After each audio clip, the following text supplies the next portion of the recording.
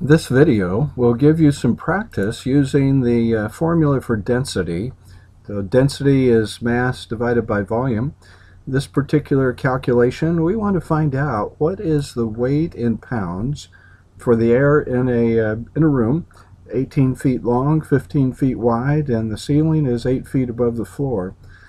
We're going to do the calculations in metric units. Those are more convenient, but to connect with you a little bit better, we'll convert the weight in newtons to a weight in pounds at the end.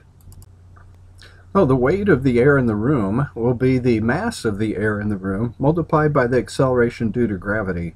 Oh, we have a value 9.8 meters per second squared for the acceleration due to gravity.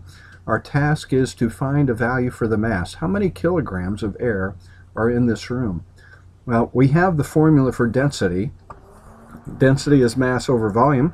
So if we want to calculate the mass, we just rearrange this formula, multiply both sides by volume, and we find that the mass is the density of air times the volume. We were given the dimensions in feet, so let's convert those to meters. And the conversion factor is there's 3.281 feet for 1 meter. That goes in the denominator to cancel off the feet units.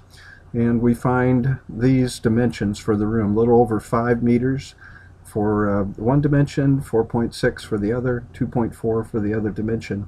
If you multiply those three together, that gives you volume. Length times width times height gives a volume for a rectangular room, as this particular room is.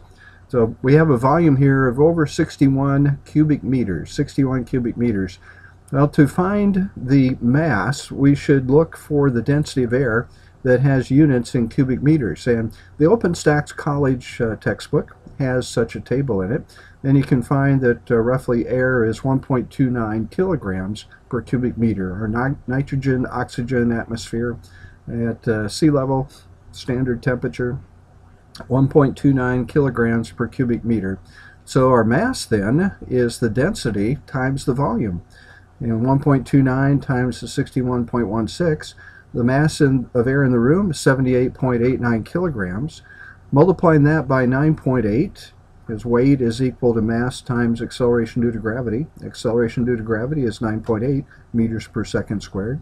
We find we have 773.1 newtons as the weight for the air. There's a conversion factor between the English unit of force, the pound, and the metric unit of force, the newton. So 0.2248 pounds is 1 newton. The newton is a smaller unit than the pound. So do you expect the number of pounds to be larger or smaller than 773? The newton is a smaller unit than the pound. Well, you expect it to be smaller, and that's the way the conversion works out. Again, we have newtons to start with. In our conversion factor, we need to put newtons in the denominator. So the Newton unit will cancel off. We have 174 pounds of air in the room. That might, I don't know, may or may not be surprising to you, but about the weight of an adult. So we have 174 pounds air in the room.